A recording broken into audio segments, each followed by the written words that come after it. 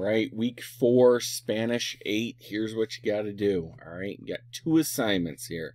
Start with Education Day 3. Last week you did Education Day 1 and Education Day 2. So this is the 3rd one. Click on View Assignment. Super easy. It's a Word document. You just click on it. It opens up right here. Anytime we get a Word document, we have to click Edit Document, Edit in Browser. This will allow us to type onto the document. Okay. And actually, at first, we don't even need to type. We're just highlighting the correct answer. So we got multiple choice here.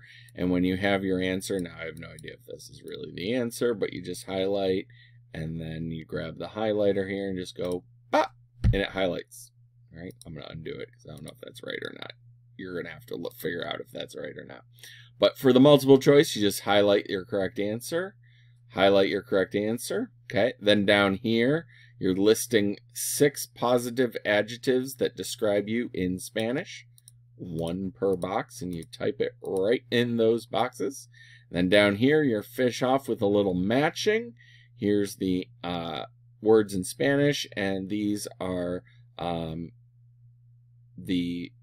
type the letter of the skill next to the appropriate job. So these are jobs, and these are skills. You match the skill to the job and type in those boxes right there.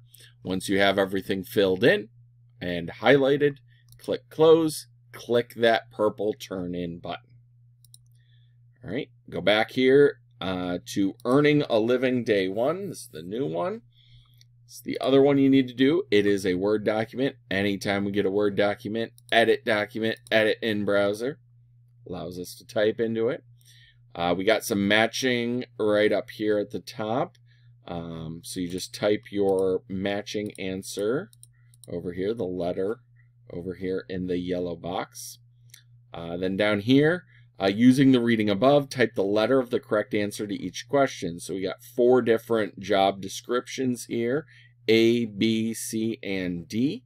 And you answer which job is part-time. So you figure out which A, B, C, or D is part-time, type the letter here. Obviously, there's 7 questions, and there's only 4 different jobs, so you will use them more than once. And that's it. That's all you got to do for that second one. So nice. Once you have all of that filled in, click Close, click that purple Turn In button. That's all you got to do for Spanish this week.